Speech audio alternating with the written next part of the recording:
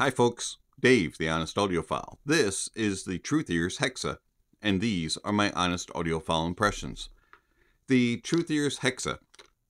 These will set you back $80 from your bank account. They are a hybrid. They have 3 balanced armatures, 1 dynamic driver with a LCP or liquid crystal polymer diaphragm.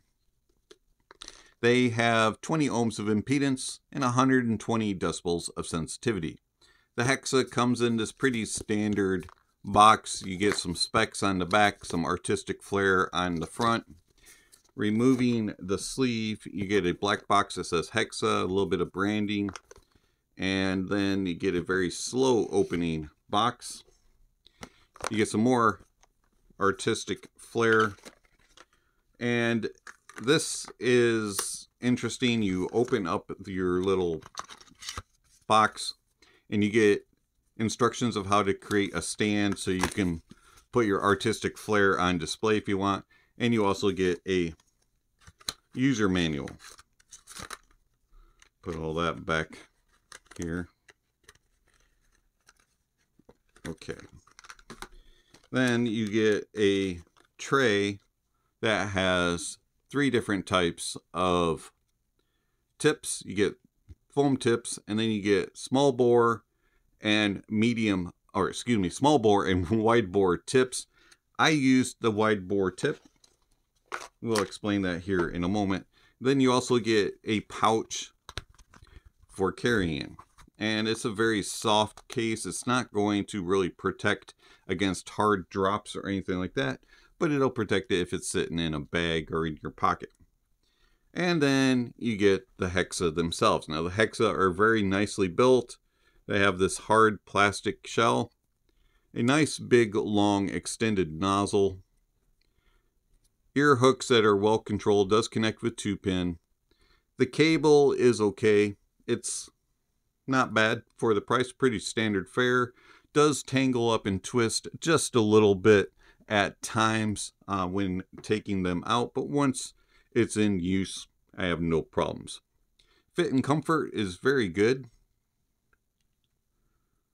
Put them in and they just disappear. I can wear these for hours upon hours on end. Had no issues whatsoever with day-long listening sessions. Isolation of outside noises is also very good. We're probably somewhere in about the 60-65% of outside noises being blocked, so they'll work very well for office settings, around the house, around the neighborhood, that type of thing. Louder environments, probably not quite as good, but they will do once the music starts. Overall, I find them to be very well built. They do have a slightly flat backside, so they may cause issues for fit for some people, but for me I had no problems, especially since they had a very nice angle and a very nice long nozzle. I found that they just snugged right in for me. Drivability, they're actually very easy to drive. Had no problems whatsoever powering them with any of the gear that I have, whether it be dongles, DAPs, or desktop. I did find that they scaled very well with higher quality gear, and I actually preferred them on desktop. I rarely ever use IEMs at the desk, but I found that they sounded the best off of my desktop amplifier, the Drop THX AAA 1 linear. I really enjoyed it off of that, but I did not mind them on any other gear as well. Some of the dongles that I really enjoyed it on were the Periodic Audio Rhodium and the Heidi's XO, the Heidi's S9 Pro, Hibi FC3, Hibi FC4, NextDrive Spectra X, and the Audio Engine DAC 3.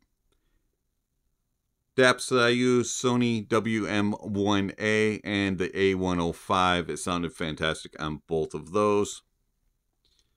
So overall, I like the build and the design, the fit, the seal, the comfort of the Hexa is very good, and they're easy to drive.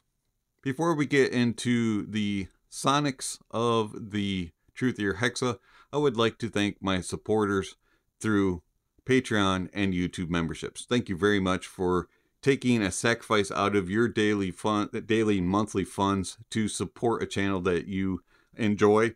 And so thank you very much. I know that these times are hard in the world financially, and so you taking a little bit out to give back to a channel that you enjoy is much appreciated. Thank you very much.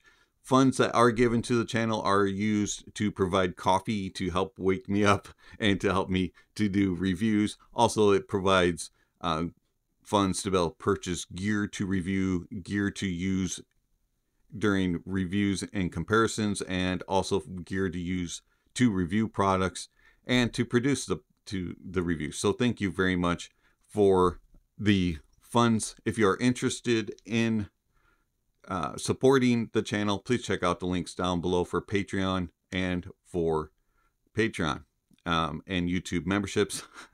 And also, if you are interested in one-time gifts, there's a link for that as well. So, the TruthEar Hexa. How does it sound? The TruthEar Hexa has a neutralish type of sound. Now, why do I say it has a neutralish sound? Because it is a little bit heavy-handed in the sub bass, and it is a little bit heavy-handed in the upper mids and lower treble region. Other than that, it is pretty darn near close to neutral. Bass. The bass of the Hexa is a very detailed, resolving, and tonally correct bass. It does lack a bit in slam and punch, and even though it does have a little elevation in the sub bass, it really doesn't do a whole lot of rumble, grumble, and growl. It just kind of adds a slight bit of texture. Overall, I find that the bass is very technical good. It's just not a very emphatic, powerful, and a very energetic bass. It comes alive when called upon, and it gives just enough to give you a little bit of the bass, but I wish I had more body, a little bit more slam, and a little bit more punch, especially in the mid bass regions. And I wish I had just a little bit more. But overall, tonality wise, tone is very good, timbre is excellent, and detail retrieval and resolution is fantastic. The mids. The mids are a kind of linearish approach to then being a little bit upper mids elevated, but the upper mids are elevated just enough to be borderline without going over too much, and it adds a nice bit of air and space to things and a little bit of energy and sparkle. So the mids have, again, like the bass, a very natural approach to the sound, very good tone and timbre, and very detailed and resolving, but they do lack just a little bit in body weight. And I wish that they had just a little bit more oomph behind the notes. They just lack a little bit of body. There's not a lot of note weight and density to instruments and vocalists.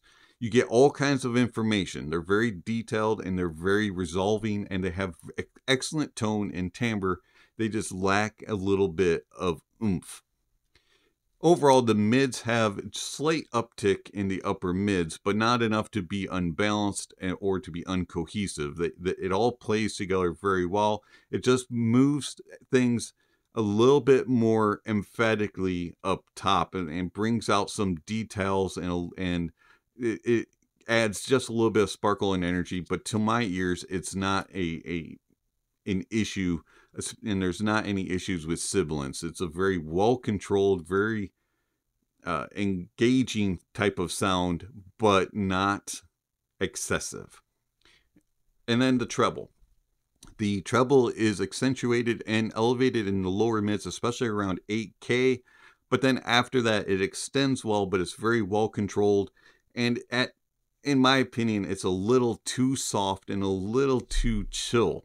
It's just a little bit too laid back and a little smooth, and as it extends out.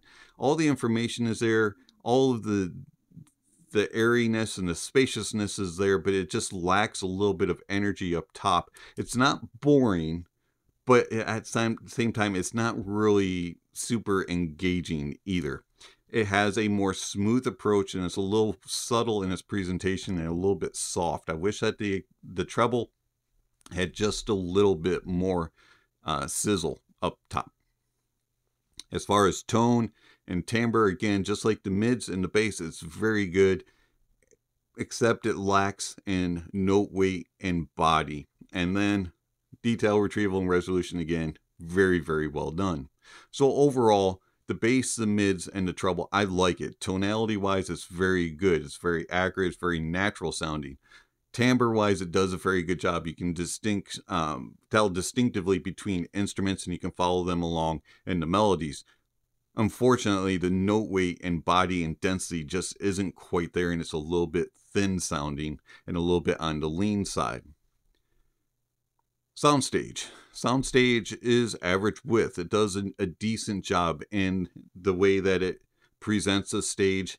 It is at times a little bit compact. It does seem like at times it doesn't allow for things to decay out all the way. They'll kind of come to a wall and just kind of stop. They don't naturally decay all the way through. Depth is okay. It's not the best, and at times things can get a little bit muddled and a little bit jumbled, especially on busier tracks or super heavy, thicker tracks. It doesn't do as well cutting through and keeping things separated and spaced and deep. And then as far as layering, things for the most part are very cohesive and meshed together. But at times on those busier tracks and a little bit more complex tracks, things will become a little bit more mashed and smashed together, and you'll get a little bit of one-noteness, especially in the bass. Imaging is very good. It does a very good job of tracking things across the stage, and it is a pinpoint accurate. You can really hone in and go, it's right there, it's right there, it's right there, except for on those busier, more complex tracks as noted. So overall, I like the Hexa. I think the Hexa is very good, especially for its price point, and especially if you're looking for a more analytical type of sound. If you're looking for something that's very technical and very detailed and very resolving, the Hexa does a very good job. If you're looking for something that is a little bit more natural, note weight and body, and just an overall more natural sound, the Hexa does kind of lack that.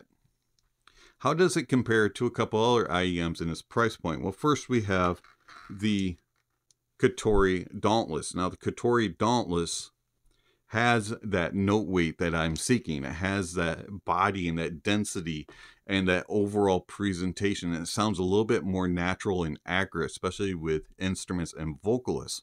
Also, it has a little bit more impact in the bass. It has a little bit more of that mid-bass focus, and it does a better job of making the bass come alive and be more energetic instead of being a little bit more kind of ho-hum like the Hexa is. And then the treble is a little bit more elevated on the Dauntless. It does have a slightly more tipped top end, but it is well controlled, and also the Dauntless is slightly more detailed and better resolving. Soundstage wise, the Dauntless is wider, deeper, and better layered and more accurate in its imaging. And then we have the DUNU Titan S, and the DUNU Titan S is mid-forward. It is a little bit more forward in its presentation than the Hexa and the Dauntless, and the Titan S, just like the Dauntless, has better tone and timbre than the Hexa. It has a bigger, more lush body, and it is more impactful in the bass, even though it is more mid-bass focused. And then the treble has just a little bit more energy and sparkle and a little bit more balance than the Hexa. The Hexa is a little bit more laid back than the Titan S and the Dauntless.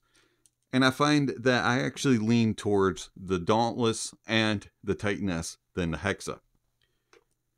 Overall, though, I like the Hexa, and I find that the Hexa is a very good value.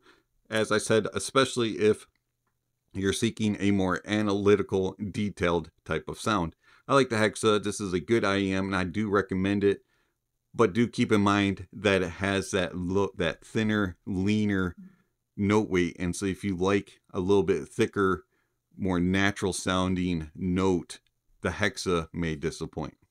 It's been Dave, the Honest Audiophile. Thank you for watching, and I'll catch you on the next video. Speaking of next videos, somewhere on the screen, subscription links, notification bells. If you haven't already, check those off.